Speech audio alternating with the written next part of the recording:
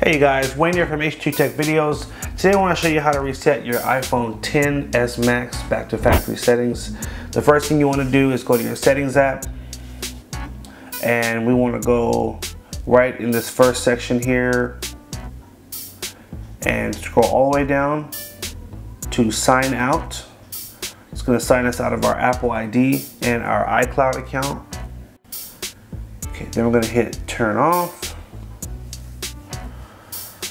Okay, I'm going to still hit sign out. Sign out.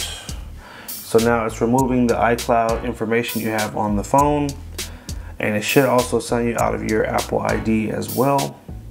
So just bear with it.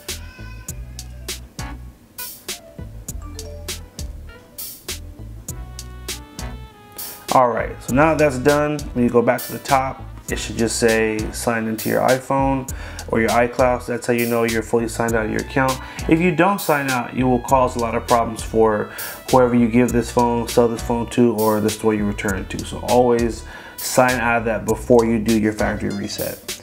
Now, we're gonna go to the General tab and scroll all the way down to the bottom.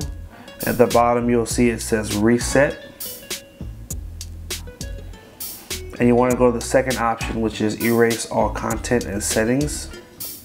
Then you're going to put in your 6-digit passcode that you use to unlock the phone. So let's do that right now. Alright, once you input that passcode, you can then select Erase Phone. It'll ask you one more time, and that's it.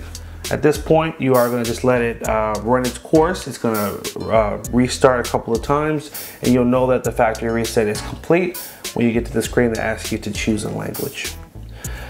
Big shout out as well to Ziesel. This is their ergonomic wireless charging pad, and it's pretty cool.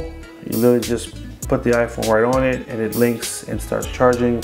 You can't see it right now just because it is doing the factory reset, but this cool little charger will allow you to change it. So you can put this in different configurations. You can make it flatter, or again, you can change it to, I think, up to 3 different positions to charge your phone, and it's got a really cool design. Very different than your average wireless charger. So we'll leave a link in the description if you want to check that out as well. And hope you guys found this video helpful. Make sure you like, favorite, and share if it was helpful. Hit that subscribe button, and make sure you also follow us on Instagram at H2 Tech Videos for monthly giveaways and a bunch of other cool stuff.